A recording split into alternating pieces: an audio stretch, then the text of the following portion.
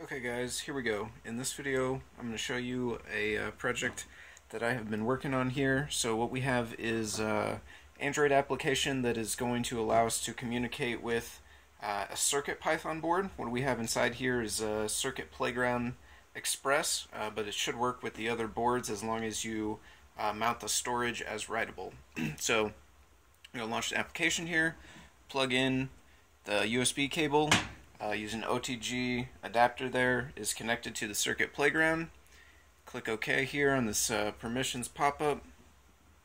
So we can see we got this program loaded up here that is printing some different stuff into the serial terminal there for us. The other thing we could do is we can send it like control commands, so like control C to go into the REPL and control D to come back out. And with that, what we could do, we can also swipe over here, go to load, and what that's going to do is go into the REPL and then dump all of the code from the main Pi into the serial so that we can read it on the Android side, put it in the screen here. So a moment ago, if you noticed the little light inside there, it was blue because in our Python code right here we have the color set to blue.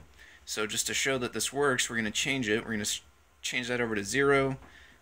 Pop this up here, maybe get some nice green going on instead of the blue. And we click Save right there.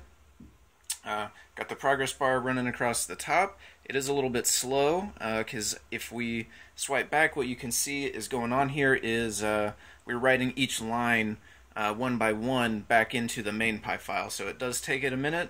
But here we go. Now we're done. So we can go Control D, reload. Now we got the same program running, but the LED inside there is green. So if you are interested in this application, check out the link in the description below.